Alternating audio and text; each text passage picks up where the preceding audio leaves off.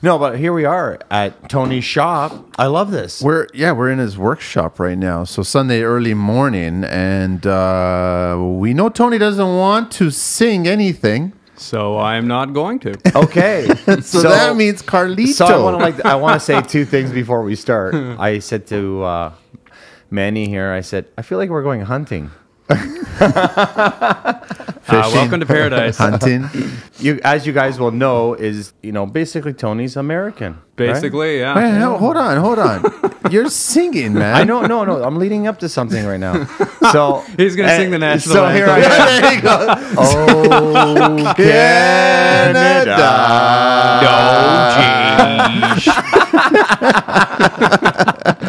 Okay, now we're off to the races. We have Tony. How do you pronounce your last name? Fogarty. And Fogarty. and you're known as the Timber Tailor. Timber Tailor The as one and our only. special guests on an early morning, and we are in Tony's shop. That it took us a little while to just absorb everything. How impressed we were. We did a tour. Yeah, I love it, man. We It's went great. sledding down the hill, chased some coyotes, No, fought we off didn't our do any redneck of that. neighbors. We played with the dogs.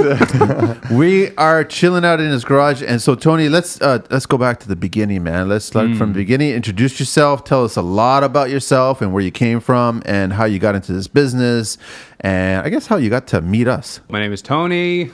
I guess we've already been over that. How I got in the business. Let's see. So I moved here from Texas about 8 years ago because my wife is Canadian. What part of Texas? In between Austin and San Antonio. Got Blanco, Texas. Paradise.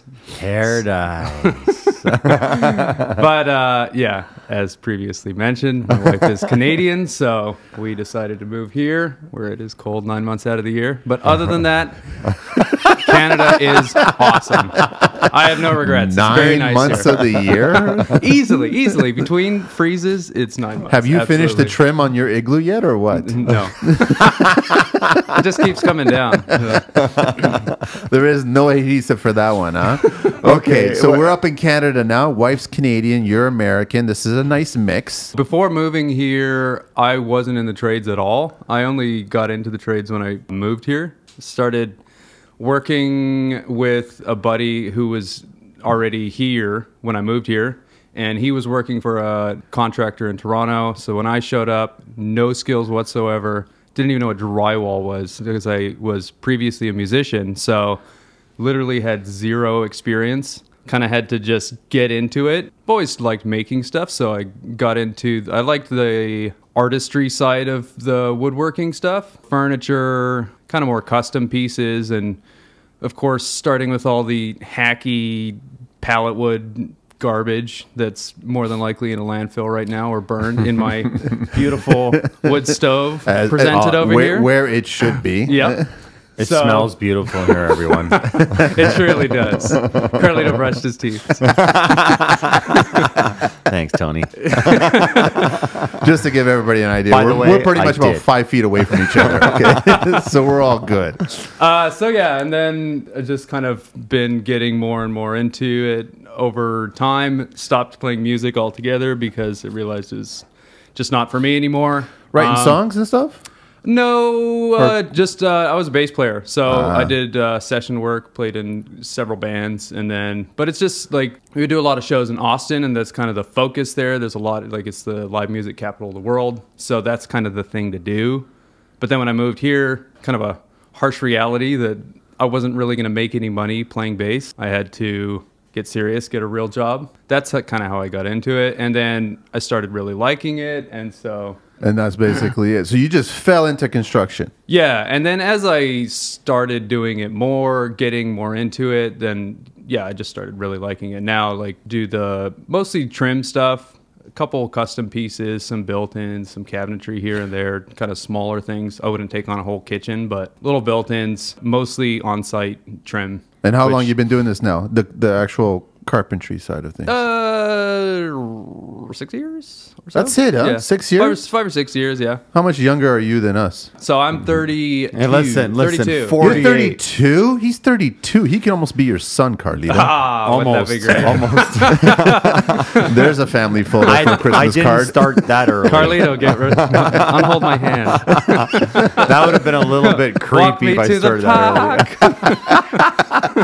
early. Okay, son. Back on track.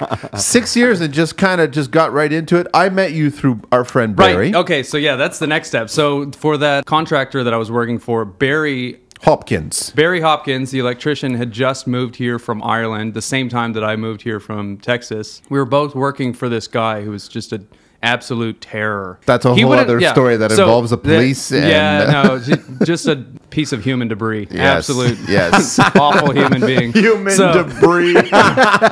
So this guy, like, he wouldn't let anybody do anything, and if you did do anything, like any sort of actual work, he'd yell at you if it wasn't absolutely perfect. So in my case, because I knew nothing, it made sense. You know, I probably deserved it. But Barry, who is an electrician, Barry was like digging holes and filling buckets with Ouch. me. Poor guy was just so miserable. Ouch. And then we were both working together, and then we split off, started doing other things, doing our own jobs, getting a little more working with other people. I started honing my skill a bit more. Barry already obviously was an electrician, so he was good. And then I guess Barry started working with you, Manny, and then I guess at some point introduced me, and then I did a job, that one job there for you. So. Yep.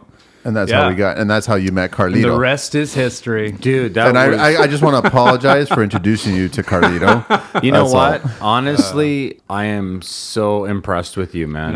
Thank you. When I saw your skills, I was pretty stoked in the first place. I got an opportunity to work at Manny's. He was trying to convince us to come down there and spend some time with him, get to know him. When I showed up there, I could not believe your tools, your setup, your attitude. And that's coming from a guy that's got 30 years experience and 15 crappy years on TV show. This is what I want to lead to, and that's your opinion. It is my opinion, and I think it's valid. Okay. Well, we both have different opinions. But what I want to lead to is, you're right. I've been in this industry for 30 years. You've heard me complain a lot about people just not learning or getting it together. And I'm very impressed that there are people like yourself that are just naturally born with talent to be a finished carpenter. And I consider you I'd like to hear what Tony was going to finish there with. But what I think you really are is a furniture maker, because you take baseboards, casings, and doors and turn it into furniture to me. Oh, thank you. Like, honestly, it's so impressive. So usually I have people watching me like mud or do something, and I can see people enjoying watching me work. And when you do something for so long, you typically amaze people. I was unbelievably amazed at your techniques and tools. Thank you. He couldn't stop talking about You're the like MacGyver. the containers, the way it was all being done, and he was like, "I've been in this business so long." But Tony, you've never seen it this way. reinvented every tool. Every tool. And there's a jig for anything that you do. Jig life. Like, you could buy a pencil and you'll make a jig and you'll make that pencil better. That's a song there, Carlito, the Jig Life. Wait a second. Maybe we should have started with the song. No,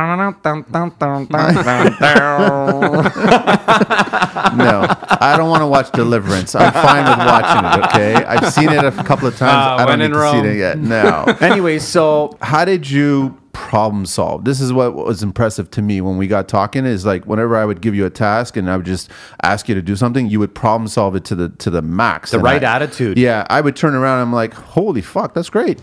That's wonderful. That's wonderful. Can you stay? You know what I mean? Comes from wanting to stay employed, I guess. The problem solving? Yeah. No, I don't know. I guess it's, maybe just the attitude, trying to figure out how you can best make things work with what you have, because basically in construction, especially with remodeling, like you're given a crappy old house and you're supposed to try and make it nice. So obviously nothing's going to be perfect. You go in, the stringer doesn't line up with the wall, so you got to shim things out or in or whatever, and nothing's ever perfect. So basically, if you go in with the attitude that it's not going to be perfect, you have to make it work. These are the tools you were given, and you somehow need to make it function properly, then if you keep that attitude in mind, I guess, like, it's not like I came up with this concept. No. It's just like, yeah, it's... you've added to the try concept. I want to ask you a Canadian-American question. Let's have it. What? No. Why is it that Americans call our business remodeling and Canadians call our business renovating? Ooh. Where does that come from? I notice every time I'm in the States... I have no idea. Every time I'm in the States, they always speak to me remodel. Every time I'm in Canada, people speak to me renovating. But then again, there's parts in the States that everyone thinks it's hardcore Renos. I still don't understand that one. Reno, Nevada. I get it. But maybe those are the gamblers that are asking you the questions. Maybe. But okay, yeah. So, and I totally agree with you about the problem solving, like how the attitude is different. And I like that.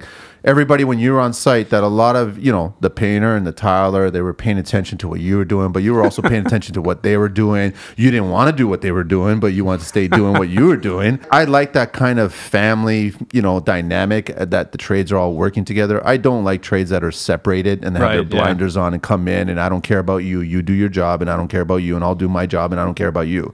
That's not you. That's not how you work. That's not how it is. Let's give out your handle right now, right off the bat, so people have it, social media wise. At the Timber Tailor on Instagram. Have Facebook, but too many obnoxious people sending me forwarding things that I'm supposed to forward on to other people. And if you don't forward this, the child will die. So, it starts pulling on your heartstrings. And I feel like if I don't like Canada. As he looks at Carlito, because I get the same Facebook posts from Carlito. And if I don't forward Carlito's post, then the child will die. So, I feel an obligation. He did say in previous podcasts that he actually used his Facebook for propaganda. So, classic Carlito. That's exactly what's going on. Croatia, lots of propaganda there. Yeah. So that's I'm assuming word of mouth. Yeah, pretty much word of mouth. Instagram, I post a lot of stories, love the stories. I love the finger pointing. I love the moving around. Pictures of my dogs, my shop. Love the puppies. My food, my barbecue, things like that. And then every once in a while, I'll throw in a little woodworking. Going back to what you were saying, what I found really interesting about Tony was typically when I go on a job site, I'm picking at, and I shouldn't be, but it's just who I am.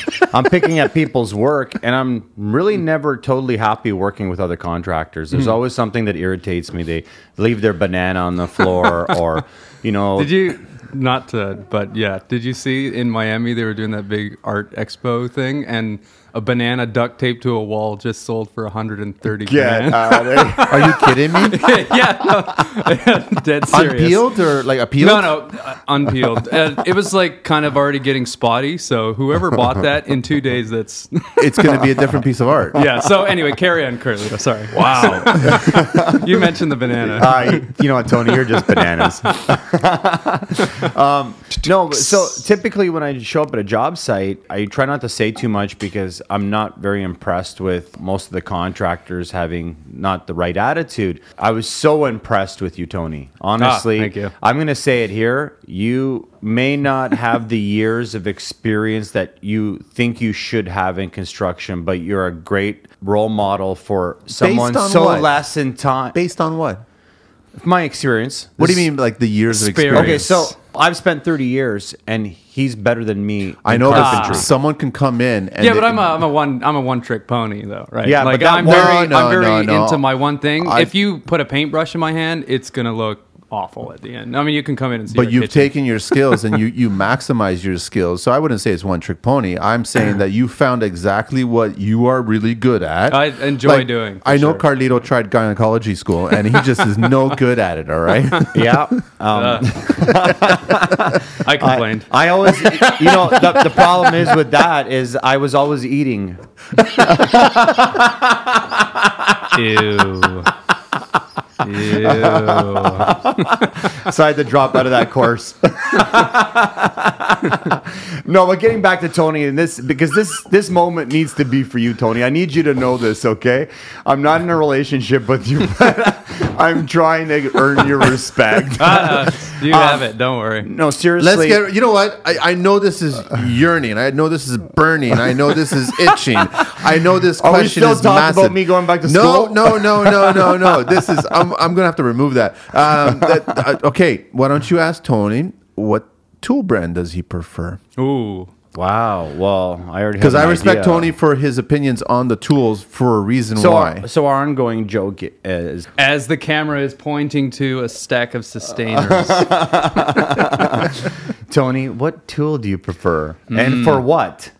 Um, Dun dun dun. I don't know. I think You have no brand loyalty. Brand loyalty is for fools. That's- in my I in my respect him opinion. I for respect that. him for that. I don't too. know. It's I do. like whatever gets the job done and helps you do it easiest. Like for me, cordless stuff, I have Makita because they were the first to come out with a good cordless 1/4-inch router. For me, that was a no-brainer. And then now everyone has one, so I could easily switch and be none the wiser. They're all great. I don't think that one is like so specifically amazing. I use the sustainers because they stack and unstack easily. Again, those I got before they had any of the new Boxes. ones. Yeah. Yeah. So now all The those new other ones are there systems. as well. So I probably could get along with those as well, but it's what I have. So now I just stick with that. That's the part that The only tools that are really good are cast iron, and you Wait a s- generally don't bring those on site. Yeah, so. but I want to talk about your chop saws. Oh. You have a very special set of chop saws. Why don't we yeah. talk about that? Because most people don't realize how intimate you can get with your chop saw. There's a lot of detail to it. and Manny's it's- the one there's a lot missing of the finger. importance. No, but yeah, exactly. we're talking when we're talking to Tony. It comes to machinery. He wants accuracy, and I never appreciated machinery as much until I met you, and I never realized how deep and depth there is into machinery. Tony, so how do you choose a chop saw? Let's Let's get to the big toys. Let's go to the two big I've toys. got predominantly used the Hitachi C10 FSH, older Japanese models. They're light, they're super Japanese. accurate, they're sliders, they're Japanese, obviously. Why do you use them? Why? Yeah. Because he lived in Japan. Deadly accurate. And yeah, I did live in Japan for 12 years. And I know they do things very well. So that's important. They're deadly accurate, right? yeah. And then in the shop here, you've got a what for a table saw? For table saw, it's a Delta contractor saw. And then for job sites, For job sites, just the small DeWalt. the DeWalt. Yeah. So, Carlito's That makes happy them all there. up. You know? Listen, I'll tell you why I love the DeWalt tables. They got these little pins, and the track doesn't move. And when I go to the other brands, they're constantly moving and kicking out of place. I love that you have no brand loyalty and that basically you look at tools as what do I need for the job? Exactly. Yeah. That's it. And that's the truth. That's what it should be. And that's why everyone chooses their tool. They'll choose it for the job. They should choose it not for whoever is the cool kid on Instagram or whatever, or the cool tool. Well, it's not about that. this You could take do a see a toll lot on of you, that, though. though, right? Like you see, there are guys. It's like as soon as a new tool drops, it's like I need to have that. And like, do you really need to have that? Do you actually need that? Do you actually need a new square when you have 6 squares? It's like, No. is this one going to be more square? Tools are like shoes. I mean, it's the same thing. It's the way. Yeah, it is fun for sure, right? Right. But you can easily get into that trap of needing the brand new thing, and then you end up focusing more on tools than the actual work. And that's something I see a lot Thank where you. guys That's will exact- show up with like shiny new tools, and then they're like struggling to case a window or something. But they've I don't got know. the best tool. I mean, yeah. But then, there are guys as well that have crappy tools and then they do a great job. And I think the balance is somewhere in between. Like for me personally, I like having nice stuff. It makes it's fun to work with nice tools. It's enjoyable. So I don't like using crappy stuff. But then at the same time, if I couldn't do it with crappy stuff, then am I really that great a carpenter? Probably not. Like, you should good be able point. to be Great versatile. point. do Very good both. point. Great point. So. Can I ask you, do you like cordless or corded better? Cordless for certain things. Like I'm not super on board with the cordless chop saws and table saws. Why? Unless you can get me a early 2000s model Japanese C10 FSH cordless, I probably wouldn't be interested in a cordless chop saw. Anybody and then out there have one? For table saws, I don't know. I mean, I can see in certain areas when they would be handy, but for the most part, if I'm setting up the saw, You've going got through power. all the effort to set up a table saw, then I probably will have the power. I can't justify it. Yeah, basically. those saws were designed for guys who need to come in and just do a quick cut here like and there. cabinet guys. It makes total sense. Yeah, right. But everybody else, you got power. You got power. So set it up your shop. Right. That's all it is. If I'm going to be on a job for a week or more, then I get like really into it. Set everything up really nice. Have all the jigs in place. Everything stacked nicely, and just trying to keep things organized really makes the job more enjoyable. And then also, like, it just goes smoother when you know where everything is, everything's organized. I don't get into like cutting out perfect little pieces of foam for each tool because I don't know, too much work maybe, but at least everything has its place. I know where everything is, and it works good for me. It works good for me. It looks really pretty on No Instagram. one size You fits have all. OCD. I love it. I want to pick another fight with Carlito here. Wait. Yeah, Hang on. yeah, What? Okay, What? no, do that. Okay, No. ready? Go. Poplar or MDF, Tony? Poplar. Well, it depends. Depends on. What are you doing? Let's just go with trim. Let's go. Oh, if with, we're going, for the most part, yeah, you would do poplar. If you're doing paneling, what are you going to do? Loads of poplar panels? No. I mean, obviously, No. your MDF. You mix. If you're paneling, you're mixing it. But for trim, baseboard, poplar. Yeah, Okay, poplar, absolutely. So Over to you, Carlito. my fight is I deal with more blue collared homes where people can't afford quality wood, and I have a preference also. I really like to use MDF everywhere except for the laundry room, the washroom, any where there's moisture. I will not use MDF. Why Yeah. is that? Well, we all know it will spread. Well, if I could get it in high density instead of medium density, an aqua MDF, but they're not doing that yet. So A lot of people just really hate on MDF, like, oh, it's so terrible and so awful, but like there definitely is its place. And yeah, it's flexibility. Yeah, it's For boards, for sheets. It's awful in For your lungs. wainscoting. It's awful in your lungs, I but hate it. I hate breathing it. I hate cutting it. I hate. the good thing is You need a it's better always vacuum. it's always perfectly straight, and maybe like lower end jobs where they're doing everything in MDF, all the casing and all that. If your saw is tuned in nicely and you're cutting miters in MDF, for sure they're going to be perfectly square when you're not working with material like poplar, for instance. Like, unless you've got a jointer on site and jointer and a planer, you're going to end up with some wonky boards, twisting and fighting, whereas MDF, like, it's exactly where you need it to be. So And you there's said pros it and well. cons, right? You said it really well. Wood, I was doing crown molding in real wood. It just kept twisting and turning. Oh, and yeah. It didn't matter Old that it was Toronto good. homes, the ceilings are just an abomination. It's a fight that you don't want to have. And then you have crazy degrees. Like, it's not even normal Yeah, measurements exactly. anymore. You're just like changing everything and you're trying to figure it out. And Let's it get takes into a little forever. roulette here. So, coping miter. Well, I cope. I don't know how to miter inside corners. I just don't know how to do it. Oh, okay. Oh, I can't get them to look nice. It just looks like a child did so it. cope.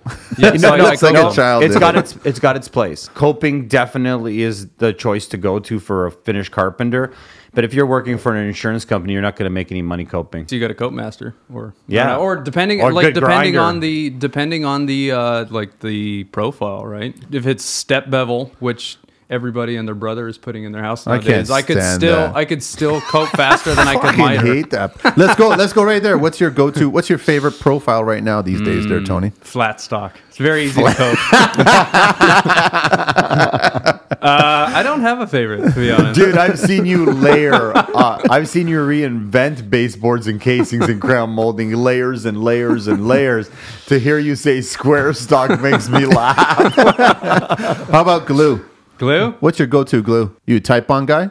I do like Type Bond. If you're just doing a ton of casings and whatever, you don't need to go for a special crazy brand. Like a lot of the cheaper ones that you get the 5-gallon bucket of, they hold just as good. It's not like you need to get a brand of glue that's gonna, in my opinion, I don't know, from I what agree. I've seen. And I do use the hyper glue though for miters and things like that because it speeds things up so much. Incredibly strong. Well, you introduced me to that at Manny Did you site. end up getting it? You know what? I love it. I do. I Yeah. love everything you do. And That is totally a game changer. And just so to people- use that overused thing. yeah, it's definitely a game changer.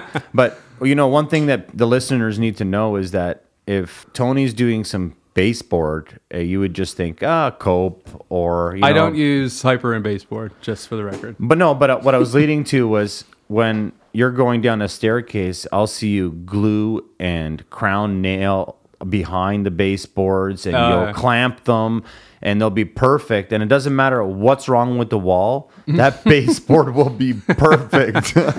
And I respect you for that, because hopefully you'll spend 5 minutes somewhere where it's the most important, because someone walking down the staircase or that detail usually is the spot where everyone complains, and you highlight it. And you don't want someone tripping looking at something that's so hideous, falling down the stairs. So, Tony, what don't you like about the industry right now, without pissing people off? No, it doesn't matter. No, piss people off. I like it.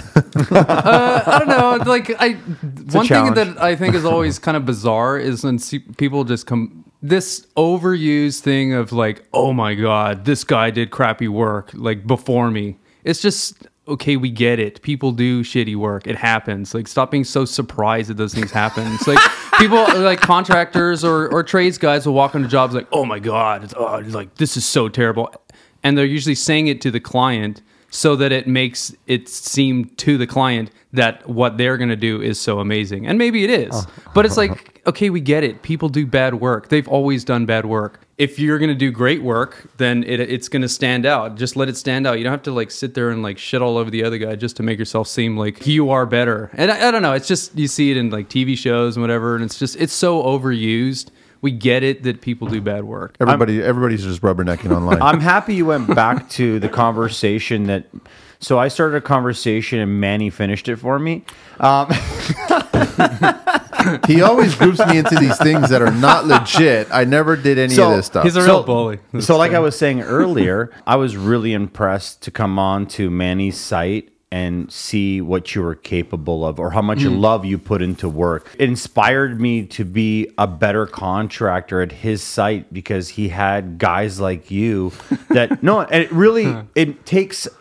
You know, you could be in this industry 30 years and you could spend 15 years being one of those haters. And I'm one of those guys that you just talked about. I go and I'm like, oh my God, I can't believe he did that. Why did he do that? To me, it's not about me chopping up. I'm just surprised that he could have taken a second more to do something better than to just leave it as garbage. Exactly. But are you surprised that somebody did that? Like, at this point, seeing how humanity is, are we actually really surprised that people do shitty work? No, but people can't drive. People will run over your toes with the shopping cart. Like, the fact that someone does crappy work should be the least of the things that we're surprised about. Did somebody recently just run over you with a shopping cart? What's going it happens on a lot. And I wear they're Crocs. on their phone? I wear steel-toe Crocs, so I'm usually all right. But that leads back to what I was just about to get to. I was so impressed with you. It was so nice and refreshing to see someone at a site finishing something or taking care of someone else's garbage that they never finished without a peep, without any complaints. And this is the beauty of working with someone like you. You have a really cool attitude. You don't care. You don't care that the guy left crap work for you. You don't advertise it. You don't put it in the newspaper. You don't put it on podcasts. Every once in a while, I will definitely get into it. Like if you'll get into stuff that's not like, really construction related. You'll see something in the world, and all of a sudden, like, I gotta share this, man. I gotta share this. But the truth is look at how many years you've put into this business, and you've blown my mind. Like, I have so much respect for your finishes, your jigs, your setup, your tear down, the way you've reinvented your jigs and your tools. Like, you've taken a great product and even made it better. You should become an inventor. You are definitely MacGyver. Have you ever seen Tony load up or load in or load out on his truck? Dude, what he puts in his truck should be in a cube truck. I know. The way it's stacked inside that truck. But if you go to open it up, good luck. Yeah, it all comes tumbling out down the 401. But he's got these amazing tables. So if anyone knows Tony, you'll know that, like, he just doesn't come in with a stand. He comes in with 2 tables, a table made just for his miter saw. It all connects with each other. He doesn't need a labor. Everything's smooth and flush. For some reason, if you run a piece of material over his table without a machine hooked up, the piece of wood will come out cleaner and smoother just by rubbing on his table. So I got to ask Tony, why no apprentice? Yeah, great Basically, question. because I am not a very good businessman. I'm very focused on the actual work, but I'm not very business oriented. So, like, So you're taking pretty much on- like everybody else. I'd that's say in construction. I would think that I'm worse, like, because I've never had anyone work for me, and there's tons of times when I really could use someone, but I don't know how to find someone.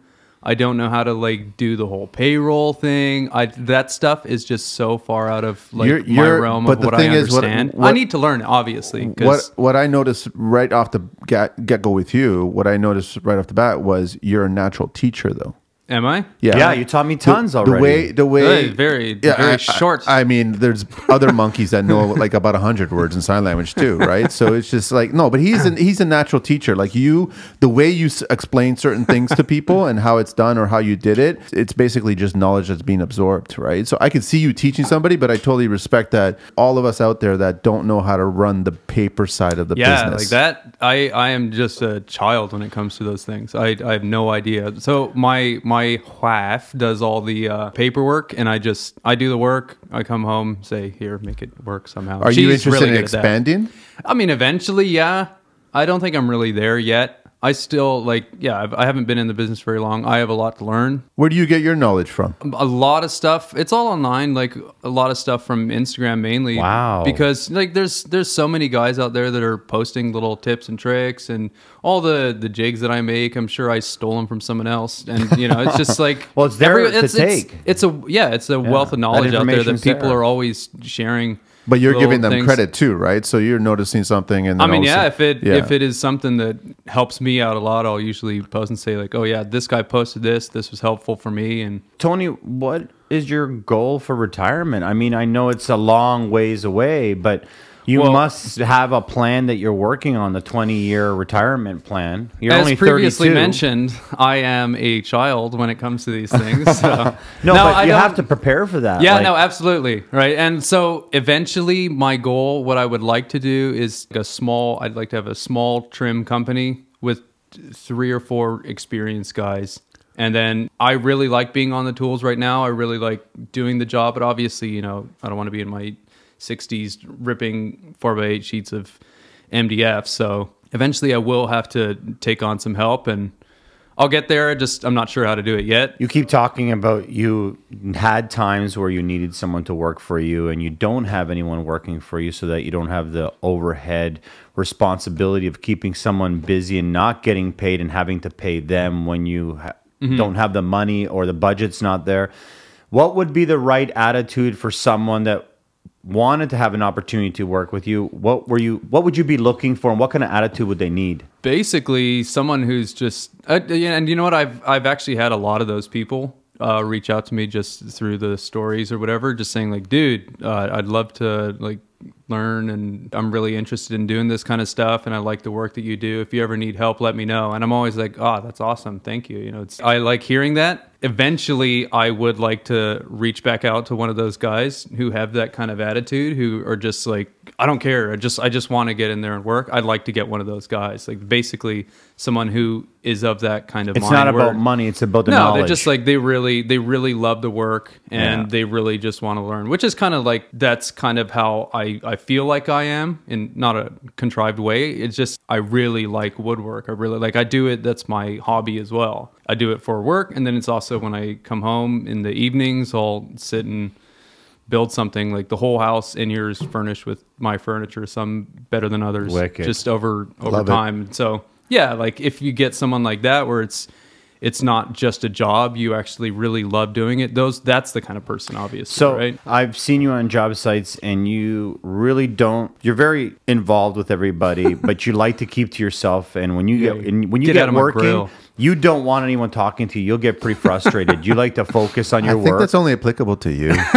No, For some weird reason. There's only so I'm many dick sensing jokes you can that. take. What? Carlito and dick Wait a jokes? second. That never happened. Since we're and this is funny you say that, because there was one day he said, "What? No dick jokes?" So I mean, honestly, I was shocked. They're like, who are you, and what have you done with our friend okay, Carlito? so since we're here, I just wanted to say, do you like hardwood? My coaster here is a nice piece of Ipe? Yeah. There we go. Okay, so not getting off a topic, I was interested in my next question to that would be, How do you feel about, you're 32. Yes. How do you feel about young people in the industry, older people in the industry? You know, people are talking, you know, young people don't care anymore. They don't have the right attitude. Old people are ready to retire. What's your outlook to that? Technically, are you a millennial? Yeah, I think so. Up No. to 35, I think is You're an millennial. elder millennial. That's Yeah. right, an elder. So I still like hate all millennials. I'm that guy. That's a harsh word to be using on a recording device. But he said, okay. but he said equally. Especially the Dutch. Yes, okay.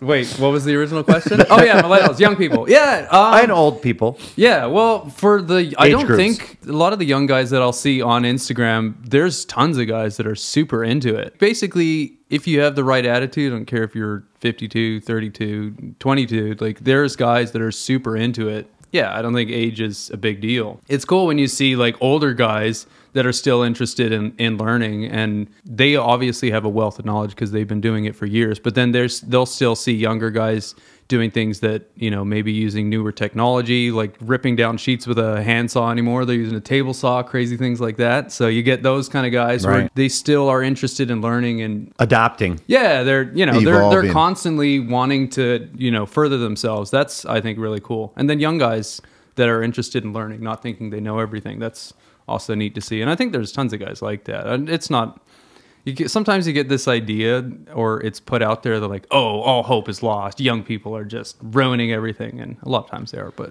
like, Enough to create the stereotype. I was going to ask you, Tony, like, are the young guys asking too much to be paid, like for the work that they're doing? depends on the work they're doing, I guess. I don't think so. I don't know. Don't be safe on me, Tony. Tell me how it is. Tell me, Maury young over there Carlito. wants to know the truth. I find that there's a lot of guys that are asking for more than they're really worth. Is that an age thing, or is it because they're not skilled enough? I think it's a bit of both. Yeah. I think that's how they're looking at it, but I do find it really ironic that most younger guys in their 20s are always asking for a rate that's slightly higher than their age. Classic. I know what you're leading to, and for me, it's always... No, you don't. It's always been this. I'm worth $65 an hour, and I'm like, I'll fucking tell you if you're worth $65 an hour, because you're going to be working for me, and even if you're subbing from me, I'm still going to tell you if you're worth that. And if you're not, you're just never going to work for me again. You're sacked. Or with me. There's another thing about you, Tony. You don't do normal jobs. Not that you won't, but you're a custom guy. All the work you do is custom. I guess everything is kind of custom, right? Unless you're following a sheet specifically, you always got to, especially with old homes, like renovations, right? It's basically ends up being custom because you have to make new things work in old spaces. So there's nothing more custom than that. And a lot of almost all the work that I've done downtown has always been the renovation side. It's always adding a little bit more on, fixing it up a bit. I haven't done any ground up stuff from in the city. Up around here, like King City, there's a lot of new homes, so you'll end up doing more. Intricate? Yeah, I guess so. But then all the stuff downtown, at least that I've done, has been the renovation side where you're tying in old with new. So that ends up being kind of a little more custom. Do you prefer the old? Do you prefer the new? Depends on what the new is. It depends. A lot of the newer stuff that I've done, the higher end of homes up in King City and whatnot, there'll be bigger homes, bigger profiles, bigger casing. That's bigger nice to see. baseboard. I do Yeah. like seeing that. Yeah, it's fun to work with because it's definitely a challenge. Like the one I was just doing up there is 7-inch casing around the doors, and then 7-inch Wow. casing. Are you 14 and a half serious? inch base. 14 and a half inch base. Wow, Base. dude. How many layers? It is a 4-piece base. Stacked. Yeah. Overlap. And then plinth blocks, and then the 7-inch casing and 10-foot doors. Wow. 2 1/4-inch thick 10-foot doors. With So- 5 inches? No, Yeah, 5 inches. 5-5-inch brass hinges. So Let me ask It you was something. beautiful. It's fun, but it's definitely challenging. Yeah, you're doing some really cool stuff. Is this really what you want to be doing, though? Oh yeah, Like absolutely. sometimes I like doing that stuff. Okay, so that's what you. So what are your favorite things to do? Like if people are listening right now and they wanted to hire you, what is the work that you really want to push? Can't do that. you You wanna can't do. answer that question, man. No, but there's things As you a like to trade- do. No, like I no, love no, doing no, wainscoting. No. Honestly, I like the variety. I'll be doing that kind of stuff for a while. And then over time, you know, if you're doing that every single day, it gets a little boring. It's nice to throw in a cabinet every now and then and do some shop work. Do you make furniture even for little people? more modern thing? Yeah, I've done quite a few pieces. That's not...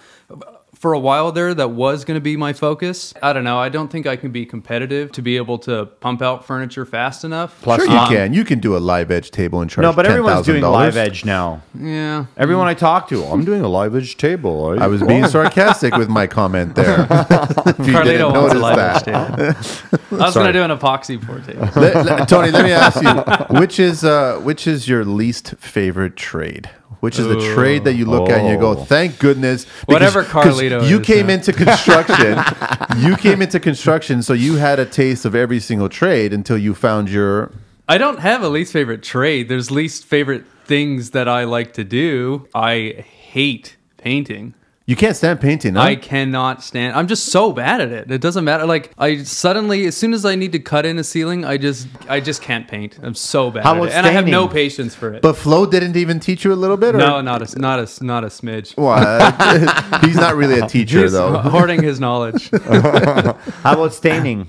Staining? Oh, I don't like staining either. Wow. Staining actually is one of my least favorite things, just because I think if you are going to make something that is stain grade, you should be using the color of wood that's going to end up that color. So if you want a darker finish, get a darker wood. Don't get maple and then spend all the time staining it, trying to make it look like walnut. It's just another step. It ends up, I don't know. You'd rather oil it. I like a clear coat on whatever wood you're going to have. Obviously, there's I times agree. when you need to, I agree. right? But I'm not a fan of staining. I've seen you complain once or twice, and Not it's I. typically been about pocket door hardware or pocket doors. How do you feel about pocket doors, and which ones do you like and which ones don't you like? Crowder makes a really nice track, either using LSL framing or they have a nice whole track system. Little plug for Crowder there.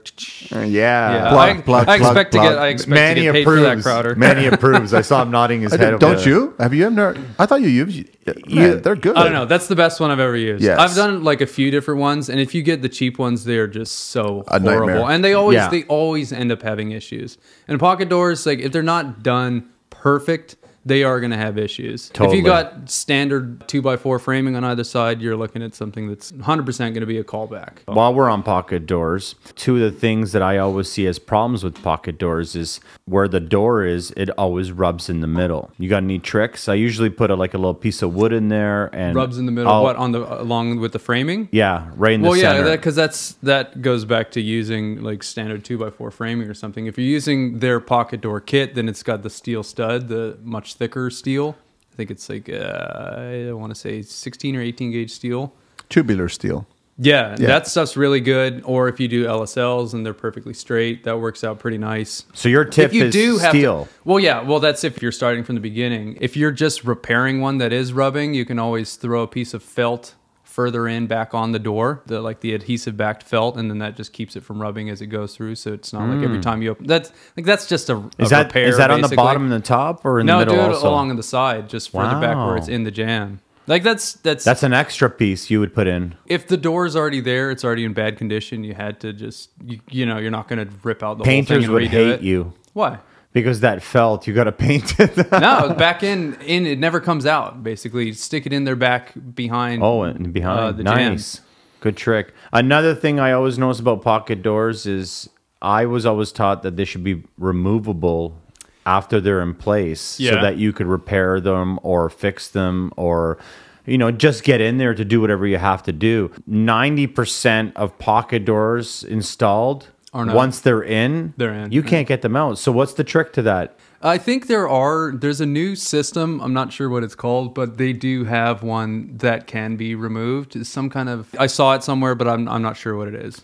But you should be able to remove at least the top two pieces of jam on the top. Yeah, I mean, so that way you can remove I've the seen door. it done where you can, if you build it in such a way that you can maybe use magnets so that the top is, the one side of the jam is removable. Beautiful. Obviously it takes a bunch more time, but I guess if that's something that, you know, you want to be able to take it out, then that's an option. I don't think it's so much about taking out the door as much as it is just over time adjusting the door. So if it's Yeah. accessible to adjust, Right. Because Yeah, 'cause you're the always house gonna will have some move sort of and movement. use and slamming and all this other stuff that you are going to actually be out of plumb at some point. But I don't think you need to remove a door. Well, here's my next question with pocket doors, because pocket doors are so interesting for me.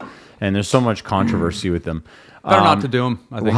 Controversy with pocket doors? Where was the right place to use a pocket door, and where's the wrong place? No. People have told Really? me, don't use them for bathrooms. There's too much humidity. Most people don't realize that you have to paint the door completely around. Right. You have to paint the stuff before you put it in. That way, the humidity doesn't get into the work. You I don't.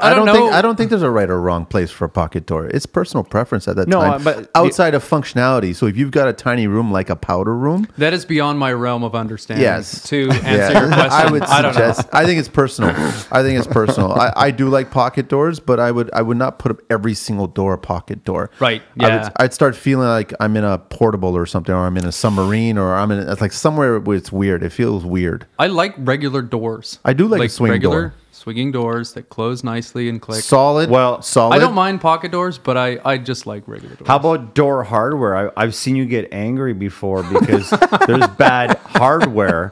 That goes back to clients. Some people like Manny are very eccentric, and their sites don't just have turn handles; they have locking mechanisms. And Just a little note: do not choose a cheap pocket door hardware. Don't put a turn handle on a pocket door. Yes, because what's going to happen is your trim person, like Tony, is going to take longer to do it because it's more difficult. And he will whinge and cry the entire time he has to install it. And the bill will be higher. That's just what a I was fact. leading to. What kind of doors do you like to do? Do you like hollow core doors? Do you like solid Hell no. doors? What's do you wrong like with you? 7-foot doors? Solid doors. You don't have no Regular- preference? A nice quality solid core door. And height? What do you like seeing? 8-foot door is perfect. Wow. No. 8-foot know. doors, you need a 10-foot ceiling. Yeah. Well, You can I get don't away know. with a 9-foot? An 80-inch door is great. I don't know. This is weird though. It's like asking a painter, "What's your favorite color?" I don't know. What's your favorite true. door? I That's don't know. true. I really As long don't as know. they don't say, if you ask them what color and they say black. What, black doors? You don't like No, black because doors? it's a shade. Oh, It's black. So, Tony, so you've got an artiste is among us. Tony, you've got a little bit of Japanese Asian influence, right? So yes, we won't get it. just a smidge. Yeah, we won't get into that world. But I do see you, and I also respect the Japanese for this. Is that all that hand carpentry, woodworking? Oh yeah. You ever going to get into any of that kind of stuff? That's the kind of stuff I like doing at home for myself. People that show up on site and use a router plane to cut out a mortise for your locks, like, I don't know. I think that's a bit ridiculous. I've never seen that myself. Someone show up and do that. Yeah. You've seen it? Yeah, here and there. It's like, it's not efficient. I get it. I really do like it. I like doing the using the hand tools at home for specific woodwork tasks. Now, you got to use power tools for the most part on site. It is 2020 almost. So I got a couple more questions for you around windows.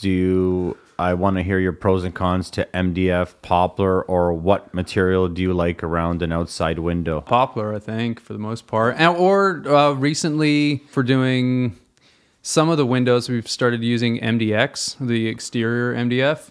And that's Waterproof. pretty decent. Yeah, that's decent to work with. That stuff is very, very waterproof. Like you can submerge it in water for a month. You won't get any it won't mushrooming swell. with No. the brads, no? No. I mean, there's a question. If you're pushing your nail gun in close enough, then they'll be all right. And then even if you do get some mushrooming, you sand everything afterward, it's great. I'm going to poke the bear now. Have you found a pneumatic nailer that you like? Dum, dum, dum. Found one that I don't like.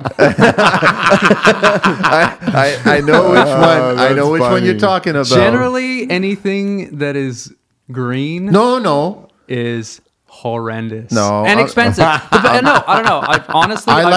I like my Grex guns. Yeah, but the thing is, with the higher end guns, yours, for instance, yours is nice, but you're also not driving 1,000 nails a day. No. So, like, I think, like, the one that I had, I'm not going to say any names. I will. I had a specific one. It's been in repair so many times, and now it's $100 to fix it again. I'm But just not going just to for bother. the record, it was not a Grex gun. No, it wasn't. It was green, but it was not a Grex gun. And, Just for the record. But then I've seen so many guys that do use the higher end guns, and it's constant problems as well. Like You got a good point. and I mean, the come thing on, is, you're gonna get $700-800 for a gun. you're gonna get No, problems no. with the cheaper ones, but with the cheaper one, throw it in the trash and get another one. With the other ones, you get the same problems, but you spent $400 on it from the start. I'm and that so is- happy you said that. That is unacceptable. I still have my original Porter cable from 10 years ago. Yeah. That's got glue all over it. still Yeah, have my Bostage.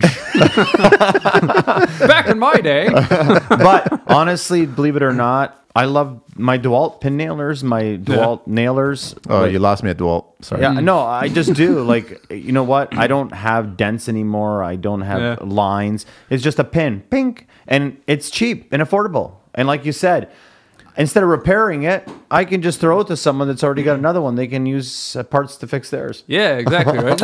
I think that they all will end up having problems. The only thing is, you spent $400 on one. You don't want to have problems. Let's talk about maintenance. Do you oil your gun every time? And how many drops of oil do you put into your gun every day? One drop of oil in the ones that need oil. The Bostage Smart Point 18 gauge ones that I use, the stapler and 18 gauge nail gun, those are oilless. So those, no maintenance, and I've had no problems with those. I've had those forever. The one pass load 16 gauge, I've never had an issue with that one. That one does take a drop of oil, but that thing's been amazing. 23 gauge guns are the ones, I've gone through so many of them. They're just trash. I don't know. You got to try the Greg's one, man. Goes up to 2-inch. Yeah. Pinless. But, well, for one, you don't need, I can't think of a situation where you need a 2-inch. I know. It's nice to have it. Yeah, I would try it. I don't know if they gave me one, I'd take one. I'm not going to spend $400 on one to have it break the same as the other one. Because then I'll throw it through a wall, throw it out in the snow. And Once again, at the start of the podcast, we did realize that Tony's got no brand loyalty whatsoever to any tool company out there, which is so refreshing to hear these days. Speaking of which, is there a tool, because we all know how much Carlito loves Makita, and you've got a wide range of Makita. Yeah. And I do agree that Makita has come up with the most interesting tools for interesting jobs.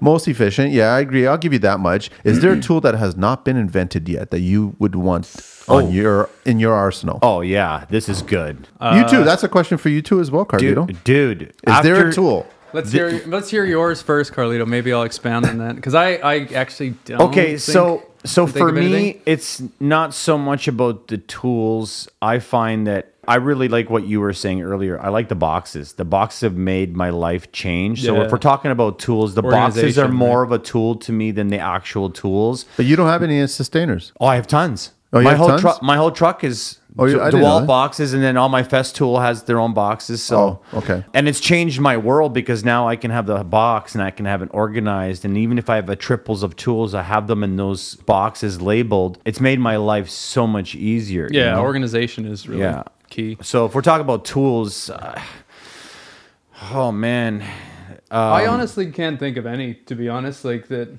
That's someone else's job. You come up with the tools. I think we need to get a more powerful. That's someone else's job. I think someone needs to come up with a stronger, smaller vacuum cleaner. I find that the smaller vacuum cleaners just aren't strong enough. They're cordless. Yeah. I would like to see a more powerful cordless vacuum cleaner because I need that. Bosch has got a good 1 gallon one. Cordless. You should get that backpack one. That's pretty cool. I love the Ghostbuster. I saw that one, but that's more like a finishing. Ghostbusters. I want something like, shout out to Flo, the ultimate Ghostbuster. Believe it or not, like I've got a Hilti vacuum for my concrete. Right. Of course he does. I've got my Festool for my drywall and my stucco. My go-to vacuum cleaners are my Ridgit, and they are the powerhouses. They do my roto zipping. They do my vacuuming of water and concrete and chunks. I would love to see them reinvent a vacuum a little bit corner friendly. Oh, you know what? I've got an idea for a hoseless vacuum. That's what I want to see.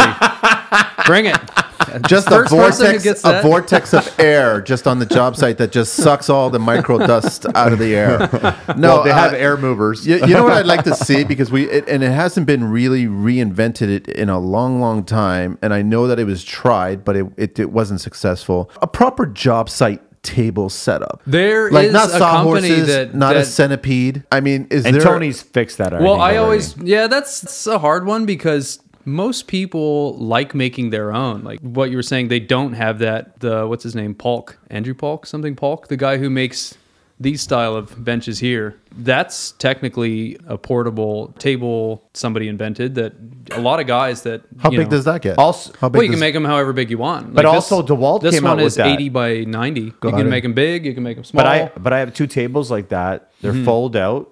And they have these holes in them, and I can clamp anything down to them. DeWalt has them. Yeah, I've seen and those they've actually changed my life. I grind on them. I can clamp my tile down on them. I can clamp my wood on them. I don't have to use a screw anymore to screw it into a piece of another plywood and put a hole in it. Look how nicely our microphones are clamped in. I know. It's great. But I am a little disappointed, Tony, that you didn't sand out all the pencil marks here. It's 7 rows left to do here. I actually like the... Okay, Wait a second. I throw on Tony, like 20 minutes at it every now and then, and my shoulder hurts and I stop. So. You know what? I actually like the grid because now I can square something off on it and I can use it as a border. It works pretty good. I wanted to ask you, most people don't realize that fire code for the bottom of the door is 5/8. Whenever I'm looking at a door, I see a guy putting a door right on the ground. It's like either a 16th or an 8th, and if there's a hump in the hardwood or the tile, it's rubbing and grinding. Oh, hang on a sec. Let me ask you a question though. Is that a fire code or is that a mechanical HVAC? It's fire code 5/8. It's so that I don't understand why there's no backdraft. An interior door, because if there's a fire in a room, it's under pressure, and they open that door, it blows open. It's not a mechanical thing. No, it's got nothing to do but with it should be, because you are right. I know where you're leading to, because in Portugal they have. They don't have doors. Well, in Croatia, we have doors, and then we have... Just for the record, whenever you hear the word Portugal or anything to do with Portuguese, there will be a joke to follow. It's only because of Manny. So in Croatia, when you open your door on every bedroom, every washroom, there's a glass that can tilt in the top. And that there's circulation in the room. And they also leave like 5/8 to 3/4 underneath the door. Croatians leading the construction charge again. Amazing. They have to have one thing. So thunk. Do you have a preference on height, or do you always stick to 5/8? I like a good 3 inches underneath the door, so you can crawl under. So the puppy can walk right underneath, right? Plate. 5/8. Yeah, sure. I'm really surprised that many people may know, but they don't. Just kind of bringing some awareness to people. I just want to hear what you normally do. I think that's right. I've heard an inch under bathroom doors, but I don't know if that's accurate. For the most part, like I'll do... I think that inch for bathroom doors came from designers, because if it's a tight-fitting bathroom and you've got a shower that's close to the door, everyone puts a bath mat next to that, and all of a sudden you can't open up the door. That makes sense. Oh, I thought that was for a mirror to slide under. I will never be using the bathroom at your house. Hey, for the joke earlier, the inside joke is that the Lion King? Can we get back on the train, please? How do you feel about skylights? What's usually the wood that you recommend? Do you like to see drywall, MDF, poplar? I don't know. Usually, it's not really his deal. That's a drywall. What do you think about finger joint? I've never usually seen drywall going right up to it. Yeah. I've never cased one. Well, I see water done a jam extension in one. I've only always seen drywall in them. I've never seen you do a skylight yet. What I'm leading to is I hate drywall around the skylights. Oh yeah, because I always see water damage like constantly. Like if you're at least going to if you're going to do drywall, I'm going to go back to it's a mechanical issue. If you're seeing, it depends on exactly. So this is building envelope. If you've got a tunnel as a skylight, you are going to get a difference regarding temperature from where the skylight is to where the actual ceiling height of that room is, and that's where you're going to form condensation. That water that you're seeing on the drywall is coming from the actual skylight glass surface itself, which is produced by condensation. So it's mechanical. It's got nothing to do with trim. You have to use drywall. Well, I've also seen guys put MDF up there. No, I was going to get to Tony. I know you're a wood guy. I'm a wood guy too. I love wood as well, but and I'm actually a fan of wood coffered ceilings. I don't like the prefab kind of units, setups, things that people have been doing. Listen, it's a custom, it goes custom. Are you a fan of all the new plaster, foam, backing? If it's going to be paint grade, then absolutely. Yeah, sure. If it's going to be paint grade, it takes work away from you, though. It's so much more stable. It is. And if the quality product is what you want, then it makes sense to have them do it. That was me breaking my back to try and do it with MDF or poplar, and it ends up cracking in a month, and I have to come back and, it doesn't matter how you make it. It's if you end up having to come back and redo it just because insisting on doing it in MDF or poplar, then it doesn't really make sense. It makes sense to have the other guys do it. If you're going to do stain grade, then obviously that's a different thing. Wood guys got to do it. What's your preference in crown molding? MDF, poplar, maple? MDF. If you have to, I would say MDF. But for the most part, I've seen a lot of the guys now are doing the plaster. Yeah, and it's styrofoam. It looks You're not good. touching it. You're not bumping it. There's I no don't expansion. think it. I don't think it looks worse than if you had done it with poplar. Yeah, again, get those guys to do it. I just hate wood around crown. For every job I've done, I've always got a call back, and it's not because of my work. It doesn't matter how much glue you put, how much nails you put, how much blocking you put back Right, there. yeah. You're dealing with two A lot of- surfaces that are different temperature. What it does determine when you should use wood is when you get into an old plaster home, that's when you definitely shouldn't use wood. I've met a guy recently that he does that old school plaster stuff. Yeah. Solid Yeah. plaster, Expensive. not foam, and it actually was cheaper than the foam plaster. Wow. I was surprised by it. Yeah. I haven't tried it yet. I haven't used it yet. I want to, but it makes sense. And I agree with you. If you are going to stain it, yeah, definitely build it up as wood and do the whole coffered ceiling that way. It's Yeah. great. But if you're going to just paint grade it, absolutely do the go plaster, go MDF, go that route, and that's a different story. Okay, kinda what I I would want to think. poke the bear again. Ooh, I like this. Go. Toilet supply lines and dressing around it. I don't know. You don't like Yeah. it. Carlito don't like it. Well, sometimes it's avoidable. You have to do the big square thing over. You can go under as well. If it's just a flat, if you can and it's low enough, I prefer to just have a hole, have it come through the flat of the base. That would be my preference, but it's usually higher. What a lot of guys don't understand is that placement of that supply line is dictated by the toilet manufacturer. Is it? Yeah, it's in the specs. If But you doesn't mean we can't change it. No, but they're recommending where it should be. The same way they actually also, if you read the instructions, because this is interesting because I did it recently because I never don't do that. really read instructions, they'll actually give you a window of where the toilet paper is supposed to be as well too. Yeah, that that's should be weird. around 24, No, 25. it's recommended by the manufacturer. I'm Because amazed that you actually know that number. 24, 25. Come on, No, that's guys. right. What are you new? That's Actually, usually I have no typically idea. where I put it because I find that an average of people's legs But never that's- get in Yeah, the but way. Okay, you're but- like 8 feet tall. So. Yeah, everybody's different. Everybody's different. Plus, the toilets now are actually getting more compacted and being brought back into the wall. So if you're placing it, then you're going to basically be. You got a little shortcut. Yeah, on the but you have a toilet. fire hose at home. You don't even use toilet paper. What? You got one of those bidets, don't you? No, Crickets. Oh, you strike me as a bidet kind of guy. we're both European. We're both bidet guys. I'm a man. total bidet guy, but I don't He's have Japanese. He's a bidet guy too, man. Japanese have the coolest toilets, and they've had them forever. I know. I've seen him. And it's not even like a new thing. Centuries old. I grew up in Japan. Since I was a kid, they had those awesome toilets with the bidet, heated seats, everything. Even the little like water at the top. So when you flush it, it comes up and around. You Yep. see the water coming down. Yep. You could wash your hands there if you wanted to. I No. don't know. But Carlito yeah, would. like the warm seats, they have the one for the guys and the girls. It comes out further, whatever. They're pretty awesome. And they've had them forever. And then just like in the last few years, you start seeing them on this side of the world. It's like, where have you been? Especially in Canada. Who wants to sit on a cold toilet? I know. I think love my heated seat. We should have heated seats always. I wrap mine. With what? You wrap your own toilet seat? Yeah, I wrap mine. What do you wrap it with? Not, Make a at, nice not at little- home. Not make at a nice home. little nest. Anywhere else, you can guarantee if I'm in the washer for 10 minutes, 5 of it's nesting. Get fully undressed. I mean, you got to be comfortable, right? Can we get back on wood?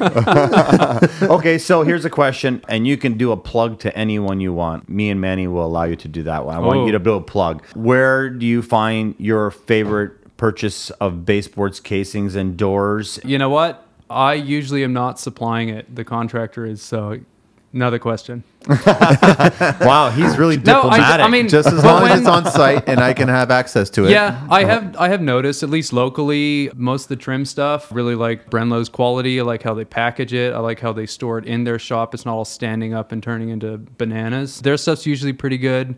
Locally, there's Century Mill. So for hardwoods, custom things, nice quality sheet goods, I get most of that stuff. For custom stuff, I always get from Century Mill there, which is 10 minutes down the road for me. Family business. Super nice guys. If I had to plug anyone, then Century Mill for There sure. you go. 'cause they're And they awesome. actually are a good They're shop. so cool. They're a really good Cheapest ePay, I think, in the GTA. You still using the vest? I am every single day. I can't do pouches, and I've tried some really nice ones. The vest gets used every day. I agree with you, man. The vest makes more sense than a pouch. Actually, to clarify, the vest is, in my opinion, the best for trim work, but I've used it for siding or framing, and it's not great. Yeah. So, because if you have to hang a framing nailer on the vest on one of the pockets, it just doesn't feel right. It doesn't work. No, but running around doing trim, like up and down stairs, kneeling, I've found the best is. So the we're vest we're talking about the vest is Snickers, best. the Snickers Yeah. tool vest, and I agree with you. It's not for framing. No. But I see that tile setters, they like it too. That's right. And I passed my old one on to him. And he loved it, right? So it was He it was still nice. uses it. And then I've also seen plumbers, because they put all their fittings, all their PEX fittings. I don't think I've ever seen a plumber wearing any sort of tool belt vest thing dealio at all. Ever. Unfortunately, it's true. For me, when it comes to trim, I'd rather have a rolling tray. I got one of those. I got one of those. I got as well. those Princess Auto trays. It's got 3 levels, Yeah. and I just like have one level of sandpaper and glue. The next one's like the major tools that I'm using, and then Yeah. the stuff that I don't typically use, but I'm gonna use underneath. Right. I don't want to have anything in my pockets either. Manny passed me one of his old Stanley vests, and I also found that I only like to do it when I'm doing trim, because I like painting. So if I'm like caulking, filling, I got my scraper in there, a piece of sandpaper in there. Don't bring up painting. He doesn't like painting. I know, but I do. Then you can paint my kitchen. No problem. Build me a table. I think Carlito has We'll lost do a trade. Carlito lost a little respect for Tony there, because Tony doesn't like painting. Carlito. No, not at all. Carlito. Actually, and this is something we should talk about. I actually have more respect for him that he doesn't want to do painting. He focuses. Just not good at it. He He's terrible at focuses it. on what he's strong at, and then he allows me to have work. I can do my job that I enjoy. Tony, say something bad about plastering and mudding, and then just really fucking take him over the edge. No, let's talk more about wood, because you know what, dude? Honestly, you are, out of all the guys that I've met in construction over 30 years, you're in the front. You're in the front. You are Thank you, my thank you, thank you. You're too favorite kind. for record. That's my opinion. I would send you anywhere, refer you to anyone. Thank you, sir. I want to talk about the little tools. Like, for me, you're really impressive. Most guys will take a 2-part epoxy, and if they're going down the staircase, they'll just spray it. Maybe sometimes they'll just nail it. Literally, you will put dowels and biscuit joints, and depends, you'll right? use bulldog grip bites, and you'll Pinch dogs? Yeah, the pinch dogs. Bulldog. You'll, That's a Bach thing. you'll clamp, and you're not longer at it. It's the same amount of time. If anything, it's less, because by the time the hack puts it on and just nails it to the wall, or it falls apart, I'm spending more time as a painter filling and fixing instead of the 1 minute or 30 seconds you took to do the job, probably. So why don't you talk about a couple of tools you use? Because you know what? That was the most impressive part. Your jigs and your tools. Jigs, I guess jigs I really like having jigs, or I'd rather, if I have to do something more than once, I'll usually make a jig. Like if I have to, even if I have to just do it once. If I have to do a mortise for a lock, I'll make a jig for it. To talk about glue again, like there's a different one, good glues for everything. Like if you're just putting together a Like quick liquid jig, nails? Oh my God. Do you ever use liquid nails? What, like PL? No, it's not liquid nails. It's called No More Nails. Oh, You ever seen that crap? Yeah, I never used it, but I use it all the time. He hates it. Why the hell do you use that all the time? There's places that No, there is no place. No, It there belongs is. to the DI World planet. There's places where I don't like PL that I can't nail to. The PL expands, it bubbles, it foams. Give me a place where you can't nail something to, or fasten it with an actual mechanical fastener. I do a lot of commercial work, so I end up being up against a lot of concrete walls, or drywall up against concrete walls, and there's nowhere to nail to, so I have to Tapcon glue. into the concrete Why would I want to put a Tapcon on a baseboard? to fasten it. That's just a waste of time. Liquid nails. I've never. Sorry, back to you, Tony. Sometimes we get on a rant with each other. Different glues for different things. So for quick jig making, I like using just the 2-part ones, like a spray, a miter bond, or something like that, or For other- 2p10, for whatever other it is. people, that's- For then, I wouldn't use that for in a casing or baseboard, because it's rigid. If you kick it, it'll crack. It's so handy for little jig making, for casing and miters. I use the hyper, like baseboard joints going around like inside and outside miters, and I'll just use regular yellow wood glue, type bond or whatever, and then PL on the back, whatever. So you end up using everything, whatever works. You nice don't and rely strong. on 2-part spray to hold it. It's No, just no, there temporary. I use it for building jigs. Yeah, it's just it's 'Cause I've the seen fastest. guys You don't want use to that. spend all day making a jig to do something that you're going to finish in 5 minutes. The point is that you're making the jig to make the job go faster. So What's your favorite tool that's made your life the most efficient in trim? probably my little block plane. I use it all the time. Wow. That to hand tool, right? I use it all the time. Because you're a real Finish carpenter. Well, you try like trimming down a door. You want to get a reveal just right. Sometimes it works out to just take a tiny bit off the top or whatever. You can. I mean, it's not ideal. You can use it on MDF. You can use it on solid doors. You use it a little bit on baseboard. If you're scribing the bottom, you don't want to walk around with a big sander all the time. Sometimes it's just nice using that little thing. Where'd you find that one again? That's the guy that's in the States? That one that is Lee Nielsen. Just a little bronze. And then you also have your clamps. Clamp. Yeah, dude, I love your miter clamps. Your miter clamps. Oh. What are they called again? They're Clam clamps. Clam clamps. They're There you called go. time clamps? Clam. Clam clamps. Time clamps. It saved me time. They do. Okay, save so you time, we're getting close to the end here, Carlito. And Carlito normally has about 15,000 questions towards the end. Typically, we ask those kind of questions at the end. We kind of ask them at the beginning. No, we didn't ask them at the beginning. We asked partially at the beginning. So, I mean, I guess what kind of advice would you give? Let's say somebody else just like you, like they're actually making a career change. I mean, this is a little surprising that you made a dramatic career change into construction. You didn't go to school. You weren't an apprentice. Right. You didn't go to the union. You just solved problems and you actually gravitated toward it. And now all of a sudden you have a passion for it. And there's a lot of guys out there like that. But I'm sure that they probably are discouraged and maybe they're yelled at a little harder, or maybe they're not making their money, or maybe they're just being pushed away from it. Our problem is that we're hearing that a lot of the younger guys are not wanting to get into the industry. Oh, yeah. Because they think that you can't make a living from it, like a decent living compared to all their IT friends that are designing the next app that is going to be completely useless, but somehow they bought investors into it and they became 6-figure boys or 7-figure boys and girls. What can we tell the younger generation? That does sound pretty good. Yeah, I don't know. No, but they got a world of other problems, man. You have to like it. That's the only reason why I'm still doing it. I really like it. Forcing yourself to get into something just because you feel like you need to, that's obviously not going to work out. You have to really like it.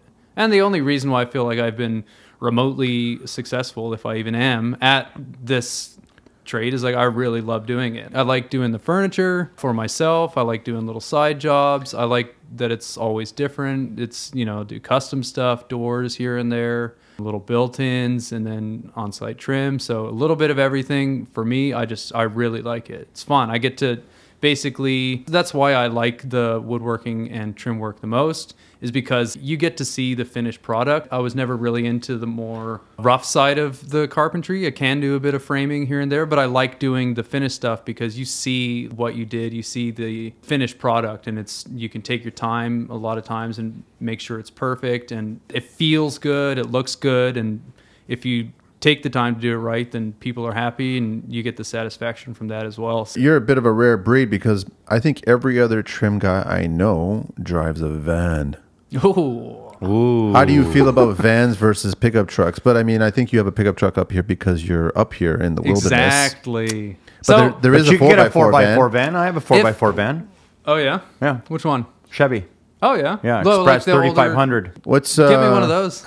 No, so I would totally get a van if I could get a 4x4. And right can. now the Mercedes is like, it's too expensive. It's out of my price range to get a new Mercedes 4x4 van. I think, and then no one ever you know sells. what, just so you know- no one sells used ones. Yes, so, yes, they do. Oh, yes, they do. Yes, they do. There's- Yeah, well, pretty it's hard to rare. find You a can get- 4x4 used one. Yeah, You can that's get the thing. a, It you needs can to get be a 4x4. secondhand one close to mine. Mine's a very rare unicorn. Exactly. But you Very can unicorn. get. You're but you can driving get- your wife's van. You liar.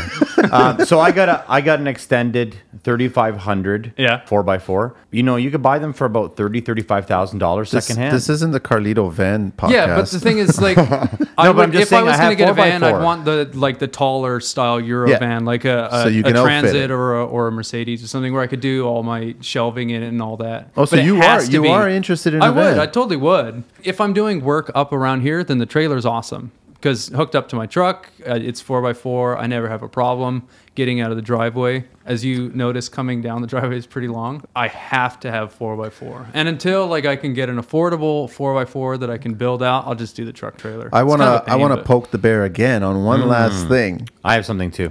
Okay. What are your thoughts on the Tesla pickup truck? Good for him for trying, I guess. I don't know. No, like I'm honestly Wait a not second, you crapping can- on it. I'm honestly not. Like, at least he's coming up with stuff. I think it looks hideous, but he'll work it out. He'll come up with something. Do you think cool. do you think it's a fair truck for the construction industry? No. Probably not from the get-go. Maybe it's probably you never buy the first of anything that comes out. Let them work it out. They'll come up with an awesome truck, I'm sure. Like, the guy's a genius. I respect him for that, for all the ideas. To me, it looks like something that you would get in a Matchbox. I don't like it. I think it's ugly. Good for him. The man will come up with something awesome that'll end up being, ideas are what drives the future. Yeah. Well, I don't. First of all, I don't like electric. I like the theory of electricity. I don't like what it does to us being in the car. Like, What? there's no way to protect our organs. You're in a and our magnetic body. field. I'm not. Here we I'm go. not. I know, I'm not I know, into I know, that. I know. I'm not going to get into the EMF world. I do not want to get into the Are EMF they also world. seeding the clouds above us right now? That's no. Dun, dun, dun. Dun, dun, dun. Okay, you had a few more questions. We got to wrap it up. Okay. Tony's a I, busy actually, guy. I need to pee because this look whiskey at went that. right He's through gotta me. Let me pee. tell you. So Gotta wrap it up. One of my questions is: you obviously work for yourself. Is it because you don't want to work for someone else? You don't like someone else's vision? Why did you choose to work for yourself? Flexibility is really nice. I'm always the first one on site. I don't mind staying late. I just like knowing that if I do want to go, I can go. I don't have to ask anyone. Just that little bit of flexibility is really nice. And I can do a little bit of everything. I'm not stuck in just doing one thing. And then also, I'm tired of doing drywall repairs and random little bits and Call things me. like that. Here's the big one. You have everything and you have reinvented everything and you have so many cool little gadgets and tools. I just want to like spend a month here duplicating them for myself. Welcome. What does Tony want for his next tool? What will Santa, What will Santa? Tony buy next? Let's see. What is on the grocery list? Yeah, there? like when a guy has everything and you're so precise and meticulous, what do you want? I want to know what Tony wants. Basically, at this point, it's only what I want. I have everything I need. I would like a nice, what do you call them? I wouldn't mind some good hand tools, you know? Like Just chisels and... No, I've got decent chisels. Like got decent drills and planes. stuff, you mean? No, like mainly just for my furniture things. Some better draw knives, things like that. Not even things that I need. Those are wants. They're basically just wants. Things that I can decorate and adorn my shop with. Okay. and the last thing, and it doesn't have to be about trim work. What is your favorite wood? Ooh, great question. Ooh. As he looks around at his live edges and his different types of wood that are piled very organized and Do you have a size. do you have a piece of African mahogany, or that there's that other one from Africa's There's what's it sapele. called? Sapele, that's it. He's I got it don't here. know I if I can't do. believe this. Got some cherry up there. Got what is that?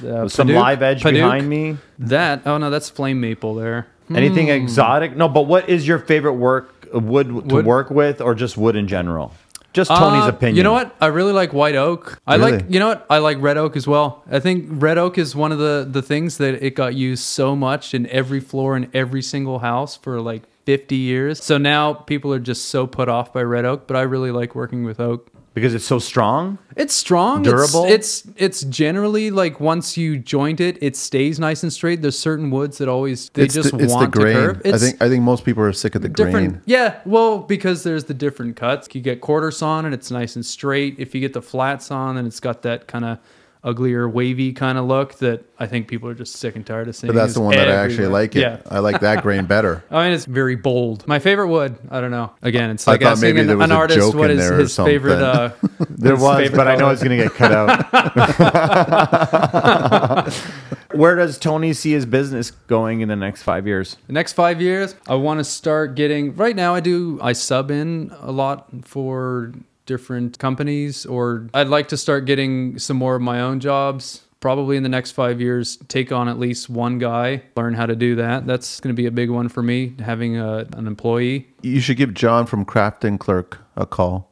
And Captain Clerk? What's that? Craft. Captain Kirk? No, Beam me up, Scotty. John. No, give Craft. Captain, we've got problems in the engine room. It's too early to drink, man. You should never drink before a podcast. I'm Croatian. Slivovitska every There morning. we go. No, Craft and Clerk. So Yeah. they help with all that paperwork Oh nightmare. yeah, cool. Yeah, we did a podcast with them on it, but we know you're not Nice. listening. Yeah. I always listen. I can't wait to hear what Okay, Carlito's gonna say. one last question. Wrap it up, wrap it up, wrap it up. The I really final do need to pee. question. It's got to pee. The Wrap it final up. question, John. When did Sean Connery come on, man? What the fuck's... There's dragon eggs just brewing outside. What's the question? What is Tony's favorite pencil? A Staedtler 5H. Ooh, what is that? That's just a Old harder school lead. drafting table or Yeah, drafting the pencil? Staedtlers, Drafting pencil. Staedtler Really, 5H and 4H because they have the hardest lead. They don't break as easily. They stay sharp longer. They're not as dark, but for trim, they're nice and crisp. Or then I also use mechanical pencils. No Pikas? No, I've never tried them.